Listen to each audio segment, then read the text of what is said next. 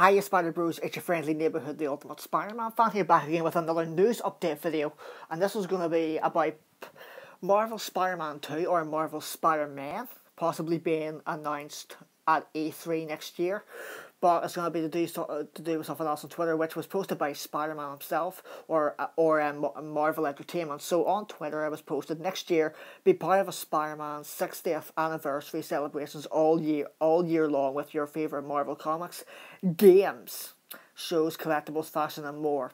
Hashtag Spidey Beyond Amazing.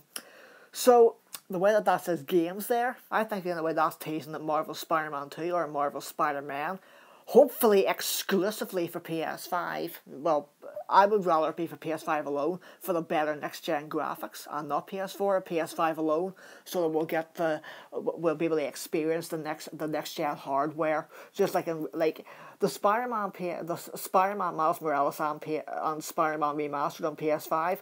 I want to say the graphics on Rift Apart were a bit better than the Spider-Man one. It was just extra now to acknowledge well, okay, it was a bit better, but I would still like Marvel Spider-Man 2 or Spider-Man to be next gen exclusive to PlayStation 5 hardware. But the way I see it, I think in a way Spider-Man next year's going to be yet another Spider-Man itself year.